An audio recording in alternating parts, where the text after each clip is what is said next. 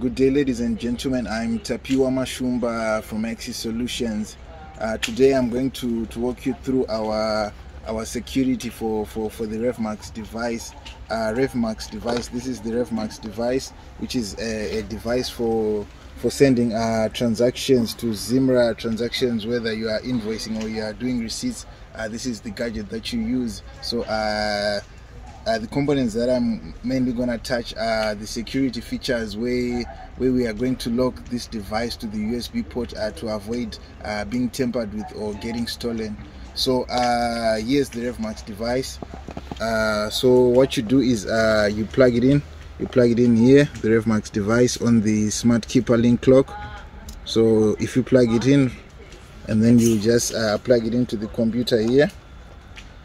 So once it's plugged into the computer, now you insert the cover for the lock, and then once you insert the cover, then you lock through the button below here.